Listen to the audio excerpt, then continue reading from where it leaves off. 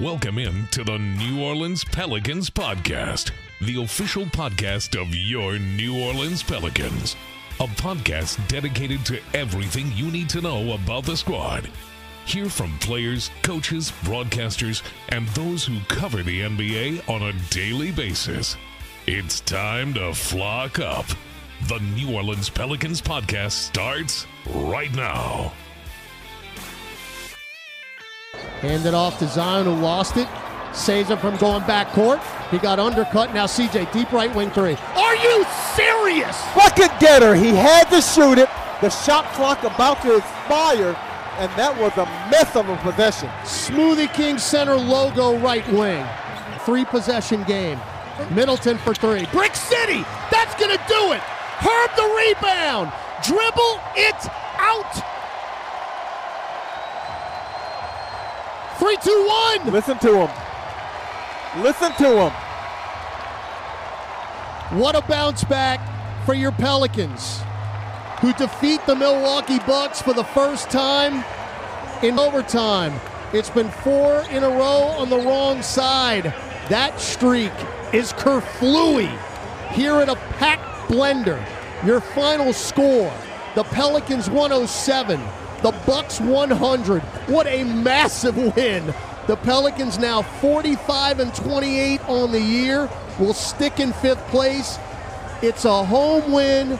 John, it's a clutch win for New Orleans. What a win by the Pelicans at the blender, 107-100 against the Milwaukee Bucks. You wanted Jonas, you got him. 17 points, 10 rebounds. You wanted Zion, 28 points. And some clutch free throws at the end. CJ had 25, Trey Murphy had 15, and more importantly, Jim Eichenhofer, NewOrleansPelicans.com is happy. That's the most important thing, is as long as I'm happy, everybody can have a good night. Well, Jim, obviously one of the players that everyone's going to be talking about is Zion Williamson. Everyone wanted him to take over, take control, take ownership. Please give me the ball. Give him the ball. Somebody do something that has to do with Zion in the fourth quarter. What did we see? And I think you saw cooperation with give him the ball between not only his teammates of making sure that he touched it, but Zion, who definitely made a concerted effort to make sure that he was a lot more of a presence in the fourth quarter tonight. I like what he said in his postgame interview with Aaron Summers, where he talked about how after the game Tuesday, it popped into his head, like, I have to demand the ball more. And Thursday's game, he put that into practice where he actually did, make sure that he was getting it. He had 9 free throws attempts in the fourth quarter, and I think that was a huge reason why the Pelicans were able to, put the Bucks away after Milwaukee had crept within 4 or 5 points. He was just a lot more aggressive. He had 0 shots. I believe it was the last 6 minutes of the game Tuesday against Oklahoma City. Just so much more of a presence at the offensive end. He was actually only 2 for 2 from the field in the fourth quarter, but you say, he only had 2 shots, but guess what? The reason he only had 2 shots because he had 1 million free throw attempts, and every time he put his head down and got to the rim, they were fouling him. So that was great to see, and something I think that they can lean on to just make sure you get the best player the ball and let him – it doesn't have to be him scoring or shooting, but a lot of times with how much attention he draws, he can get open shots for other guys, and they need to be better in clutch time, and it was good to see them make a good first step in that direction tonight. But it was cool to see CJ and Jonas be such huge parts of this win, especially I think Jonas was a big reason why they were able to get up by 18 in the first half, and then CJ and Zion were big parts of how they were able to close the game in the fourth quarter. I loved how in this game you saw certain things that give you that semblance and sense of what JD, Todd, and Aaron kept mentioning during the game. Hey, maybe they paid attention at practice yesterday. Maybe they did learn their lessons. And look, we kind of chatted about this, whether it was the podcast on Wednesday, my talk show, what have you, where fans don't want to hear, right? Lessons. And Graf kept saying in the broadcast, school's out. It's time to apply what you have learned. Mm-hmm. There were some instances that we saw that tonight, specifically in your mind, maybe? Yeah, I think I liked what Zion said in his post-game interview with Aaron, where he talked about how he said after the game on Tuesday, I need to start demanding the ball. And tonight he said the same thing, but actually went out and did it and was just so aggressive. So I think that was a big part of it. it is interesting to think about some of the issues that they've had in clutch time. And then you also factor in that the solution sometimes is very simple. That's just get the ball to the best player on the team, the guy that can draw double teams, that can get to the free throw line as much as he did. So I think that was one of the biggest things. I thought the defense was so much better in the first half tonight compared to the first half against Oklahoma City as well. I mean, it was night and day. They gave up 73 points in the first half against OKC, and then Milwaukee only scores 45. So that was a big reason why they were able to get in the lead. This was kind of the opposite of the game Tuesday, where they were down the vast majority of the game against the Thunder, but tonight they were in control and had the lead. And despite Giannis having that stretch in the third quarter, it looked like he was going to just terrorize the entire city of New Orleans and dribble through anyone in his way. Yes. They were able to withstand that and get the victory. I would almost say what stood out to me late in that fourth quarter in clutch time, when there was a string of possessions here, that really stood out to me. It's one thing to have, I think, Jim, Zion demand the ball and won it. I think, to me, the biggest thing was this. Zion layup, that's cool, is this. Zion free throw, Zion free throw, Herb 3, Zion free throw, Zion free throw, CJ 2-pointer, Zion free throw, Zion free throw. He's going to get fouled. And in the postseason, teams will foul him, especially if he doesn't hit the free throws. I know he missed 6, but 10 of 16, man, that's just as big as calling for the ball and trying to make a bucket, right?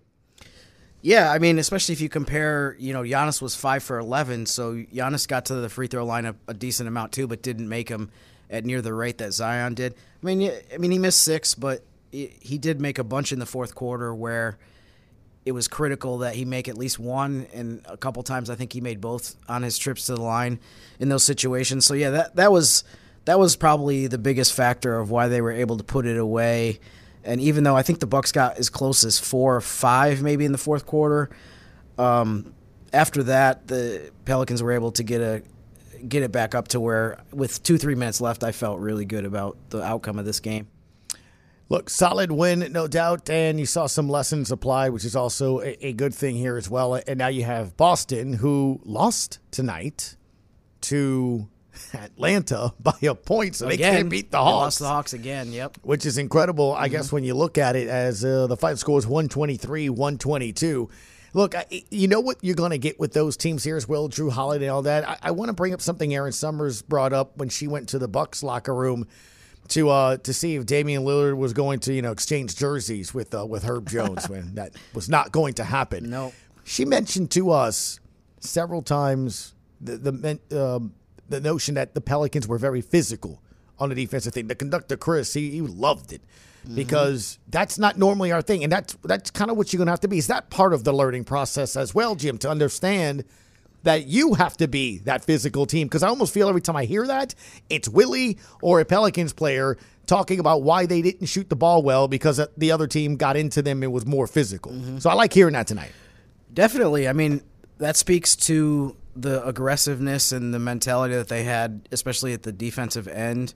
So I think that was huge. I didn't think that they were over the line physical. I feel like they were physical to the proper degree. I mean, sometimes players on losing teams say that because they're frustrated, and he might have been complaining about that from that standpoint. But I mean, I thought there was an equal amount of physicality on the Pelicans' defensive end when Giannis lowered his shoulder about 8 consecutive times. I mean, that's just the way he plays. I like him. I root for the Bucks sometimes, especially against specific teams that we're not fans of. But I mean, it's kind of hard to watch your guys get knocked over like bowling pins and then have the other team say, like, well, you guys are too physical. It's called a basketball play, Jim. Eichenhofer. I didn't know if you knew that exactly. Okay. No. At least according to Draymond Green, that's what that is. I don't think we're going to look for legislation of basketball from Mr. Draymond. That phrase, legislation of basketball. Jim, it's always a pleasure when we have special guests, but it's even better when you have the conductor, Chris Moran's fan favorite. I am told he not only has bed sheets, posters, homemade jerseys. You have no idea the love affair that our conductor, Chris Moran, back over at the studio has for Naji Marshall.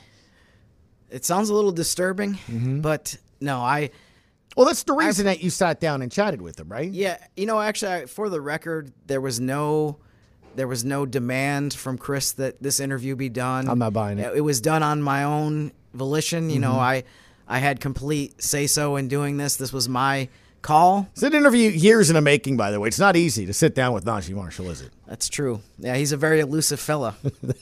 He is in there. A very special edition of Pelicans Podcast here as we sit down. I'm sorry, not we. Jim Eichenhofer was granted access and permission to the legendary Naji Marshall. The knife. With my guy, Naji Marshall. Naji, wanted to ask you, today after practice, Jose Alvarado was during practice, he was wearing a mask, and he actually joked that he wore it because he wanted to make you feel guilty that you elbowed him. Yeah. But he actually said that your response to seeing him wearing a mask was that it looked cool, it looked nice. What was the response that you had to that? Was he just trying to just make you feel bad, or what was the deal? Because he said he's not going to wear it during the game.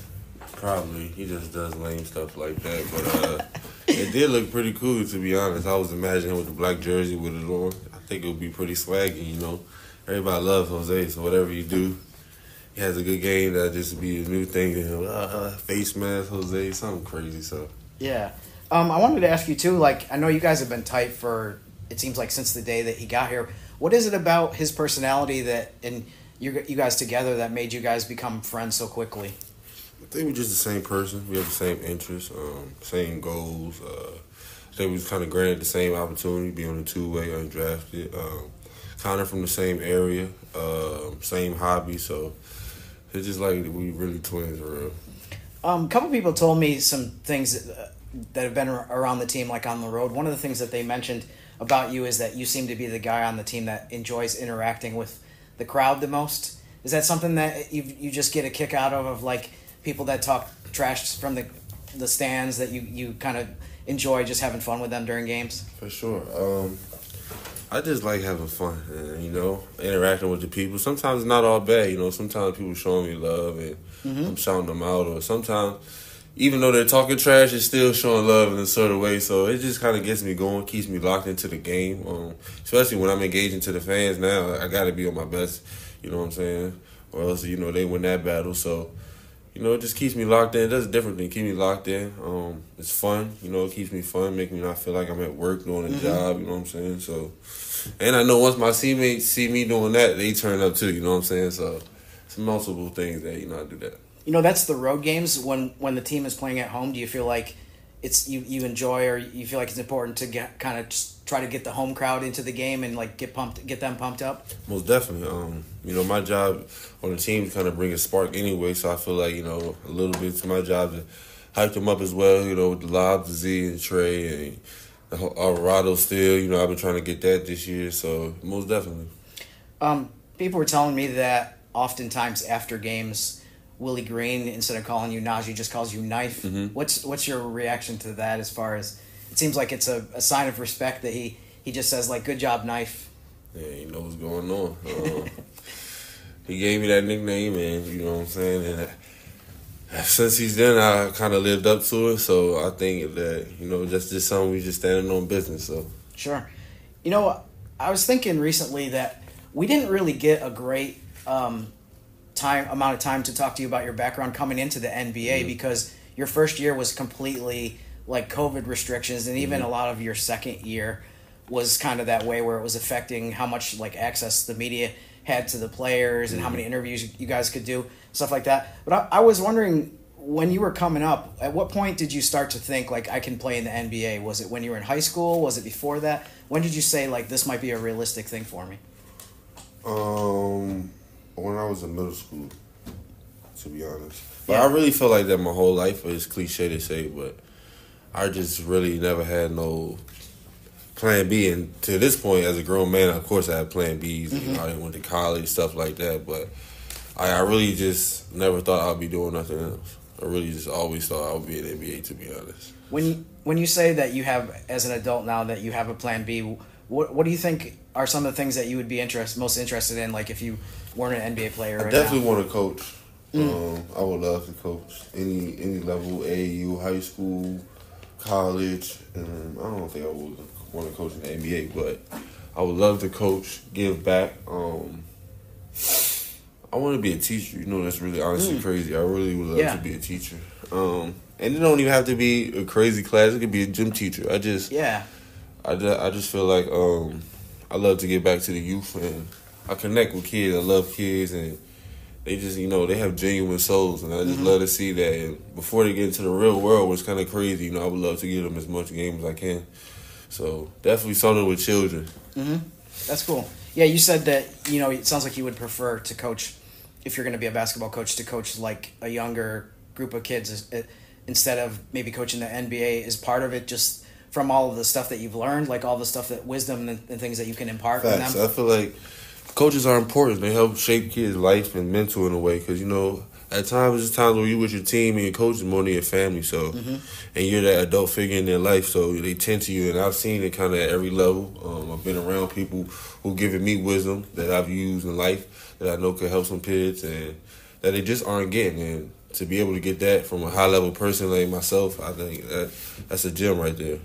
Going back to your background, too, a little bit, there was an article in the Atlantic City newspaper that talked about when you came into the NBA that summer, which I know that 2020 was such a weird. They said that in the article that your mom's organized like a draft party for you. Yep. What was it the kind of thing where you were super disappointed to not be drafted, or how did you react to that? I was just like, damn, they f***ed up. Whoever gets me is like, damn. Yeah. They missed on that gym right there, diamond in the rough. But I already knew, like, from the jump, like, man. So whoever get me lucked up, man, to be honest, because I don't know. I just knew. I just had that feeling. Yeah, I mean, you've shown that in the 4 years now that you've been in the NBA. Facts. That you should have been drafted. Facts. How did you sort through your options right away after the draft, as far as you had teams calling you? How did you end up picking New Orleans and decide this was where you wanted to be? I think it was just a good spot. Looking at the roster, the players that they had at the time, just learning from them. Even Stan Van Gundy as a coach, just being able to play for coaches who, had deep playoff runs and things like that. So I think it was just a good opportunity. I'm young, just trying to stick in the league. So guys like J.J. Redick, who was here, Lonzo, B.I. and all of them when they first got here, Eric Bledsoe, James Johnson, those guys, have the gems that they give it to me to help me stick around, and just stuff that's outside of basketball. So I was just looking at the bigger picture kind of. What's funny with Stan Van Gundy, because of the COVID season, I still never met him, Really? even though he was here the whole year because everything was on Zoom. But he did praise you a ton. It seemed like he gave you a lot of belief as far as he gave you a lot of playing time, and it seemed like he really respected like the way you played. You know what I mean? Did you kind of get that feeling from him that just like your aggressiveness and stuff like that were the reasons why at the end of that season you got to play quite a bit? Well, definitely, man. I'm just blessed, honestly, because, especially a coach like him, they don't give guys that type of opportunity, and gave me a hell of a shot, which, furthered my career. So I don't know, like, where I would be, honestly, if he wasn't my coach the first year. Maybe I would have never played. Maybe I would have got cut, whatever, but he, like you said, he respected me a lot. I played hard, played a lot of defense. That's what he liked most about me, I think. So that helped me get on the court and showcase my total game, So, yeah, definitely owe a lot of credit to it. Yeah, I mean, I think you make a good point, because there's a lot of guys in the position that you were in where you're on a two-way contract, and especially during the COVID season where you might not get as many opportunities. I mean, I think some guys did get more because of guys out of the lineup and stuff like that, but there's plenty of guys that never get a chance to play, that never get to prove, and they end up playing overseas because they never even got like 15 minutes a game in the NBA. Last thing I wanted to ask you about your background, that a lot of people have heard about, how your dad was a pro boxer. Yes, sir. And I saw in an article that he had a bunch of like professional fights and stuff like that. Did you ever go through like training and stuff like that? Did he ever show you like different things about boxing? For sure. Yeah, I trained a little bit while I was younger. I moved from New Jersey to Maryland at a young age, but all the way up until I moved, I definitely was working on my dad, stuff like that. Yeah, for sure.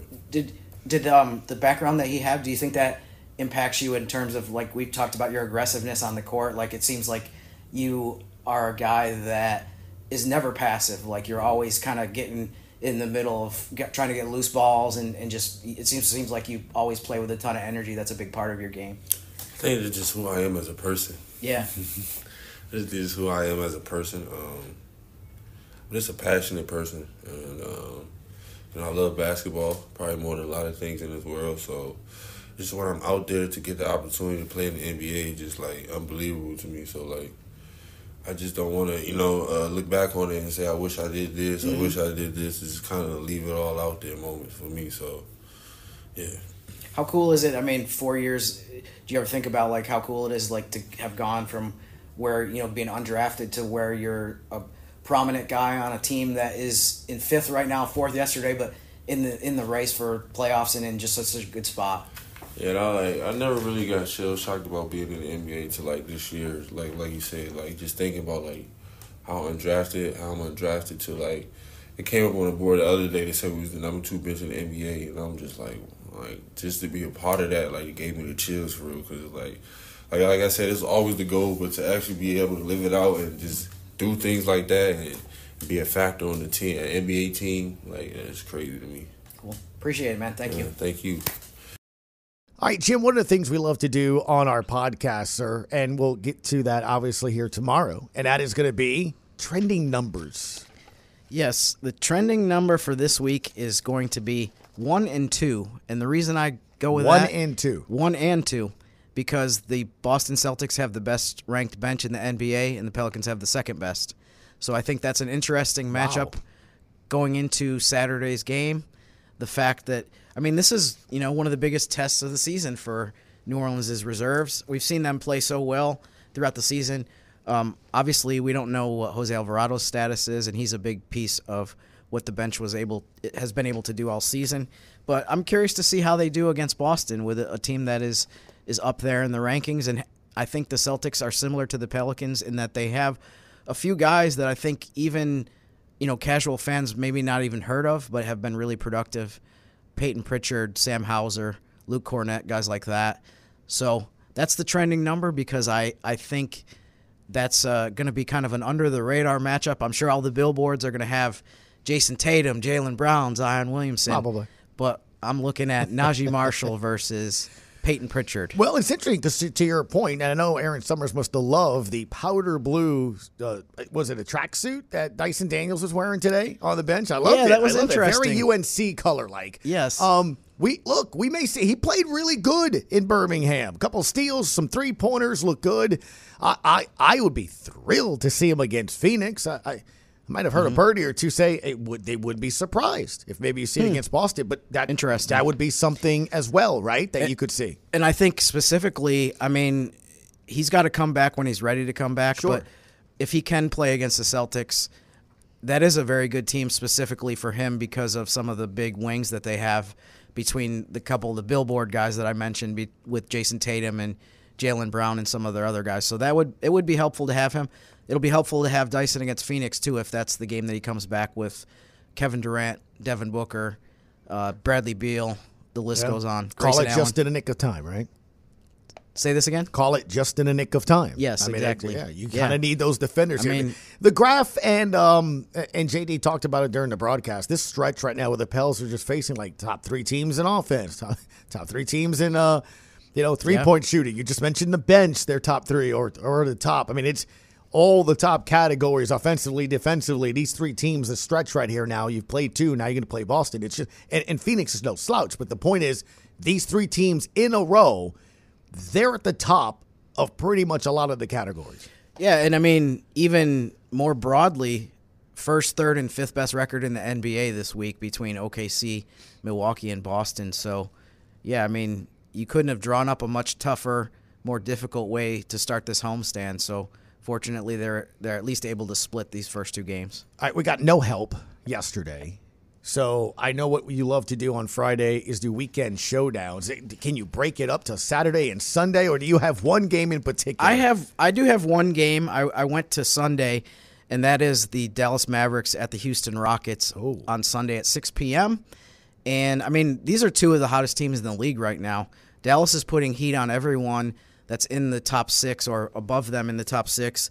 And Houston is applying a ton of pressure to the Golden State Warriors with a 10-game winning streak. So that's the game I think that might be the most important for the Pelicans, and maybe even you could argue the Western Conference during this weekend, with two teams that are right in the thick of some of the heated races. And I know I've mentioned this briefly before, and I'll quickly say, too, that's a division game for Dallas, which affects the tiebreaker with New Orleans very directly. So there's another reason why people can say you want to root against the Mavericks in every game. I think that probably goes without saying based on the race right now.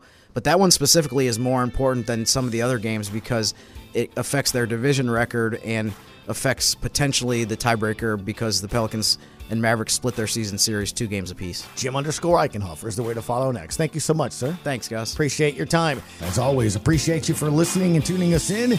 We'll see you next time on the New Orleans Pelicans Podcast. Thanks for listening to the New Orleans Pelicans Podcast.